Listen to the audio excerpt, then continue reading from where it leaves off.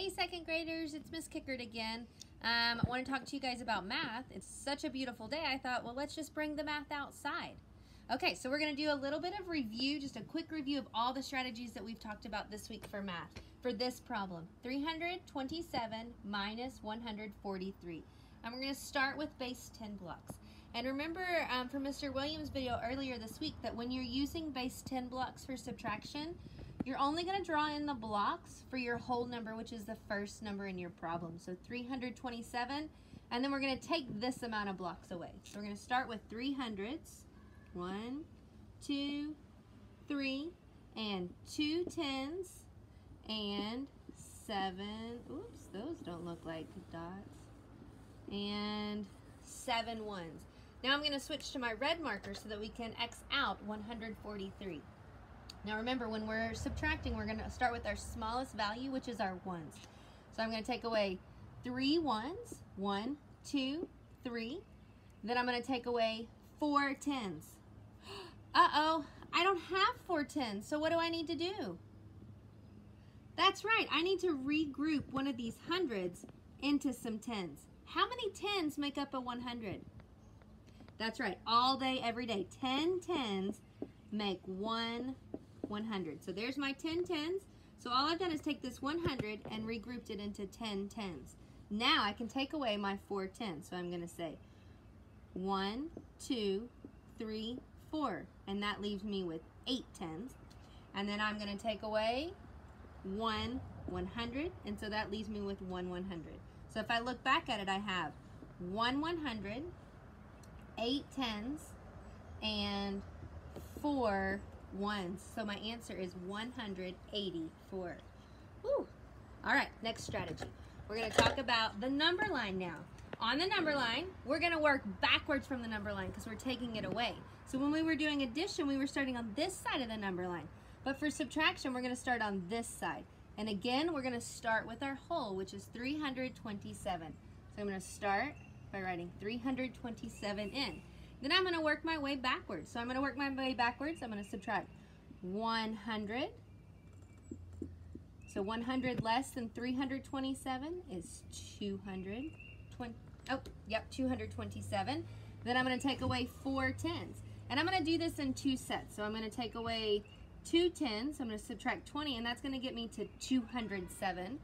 Then if I subtract 20 more, that's going to get me to 187. Now I need to take away my 3 ones. So I'm going to go 1, 2, 3. And when I do that, I'm going to get to 186, 185, 184. So I got the same answer. So I must be doing something right. All right, let me switch around over here. And we're going to work on some expanded form. And this is the strategy that we were talking about yesterday. Okay, so we're going to start by doing expanded form for 327. So we're going to say 300 plus 20 plus 7, and we're going to be subtracting here 100 plus 40 plus 3. So this is expanded form for 327, and this is expanded form for 143. All right, so now we're going to do some subtracting. So we're going to start with 7 minus 3. So 7 ones minus 3 ones, and that's going to get us to 4 ones. Then we're going to say 20 minus 40, or 2 10s minus 4 10s. We can't do that, so we're going to come over here to this 300, and we're going to think 300 minus 100, and that's going to leave us with 200 here, and then we're going to add that 100 that we subtracted into our 20 that we have here. And that's going to give us 120, or 12 10s. So 10 10s plus 2 10s is 12 10s. So now I can say 120 minus 40, and that's going to get me to 80.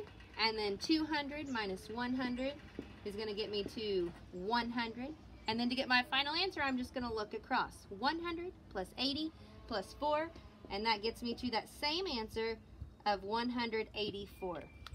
But I can't be sure that I've done all of that correctly. So now I'm going to go in and I'm going to check my work with addition. And remember, when we're checking our work with addition, we want our answer to be 327 because that's our whole.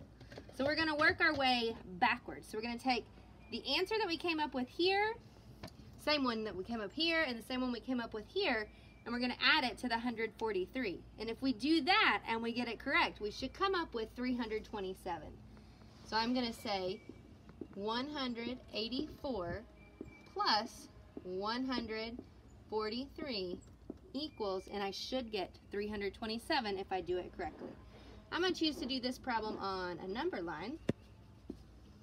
So I'm going to start with my larger number, which is 184, and I'm going to jump 143. So I'm going to make a 1 jump of 100, and that's going to get me to 284. Then I'm going to make I've got to make 4 jumps of 10. So I'm going to do it in 2 chunks, into 2 jumps of 20. So I'm going to go 1 jump of 20 and another jump of 20. I could also do 4 different jumps of 10, but I know my jumps of 20 are going to get me to 304 and then 324. And then I just have to do my jumps of 1. 1, 2, 3 jumps of 1, and that's going to get me to 327. So I did it. I solved it correctly in 3 different ways, and then I checked my work with addition. All right, second graders, now it's your turn to try. Hop onto Seesaw, check out activity number 4. This is an extra activity for the week, and on this activity, you're going to get a chance to prove to us that you know how to use all 4 of these strategies for subtraction. Happy learning, friends. Bye.